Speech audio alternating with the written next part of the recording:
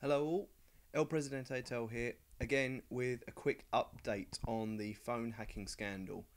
Now, I did a video on this about 5 hours ago, and we've had a recent development on the BBC News website reporting over here that the Metropolitan Police Commissioner, Sir Paul Stephenson, has now resigned over his links to a former News of the World executive who he had hired as a press officer and may have also been involved in the phone hacking. He has also been arrested in connection with it. The reporter, not police commissioner.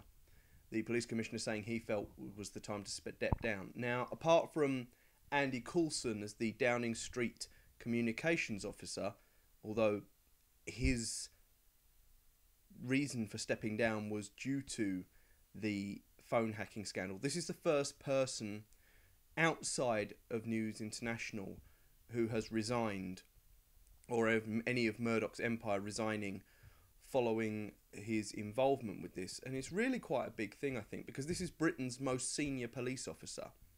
You know, the head, effectively, one of the heads of law enforcement in the UK has now resigned. It leaves you wondering now how many other scalps there are going to be.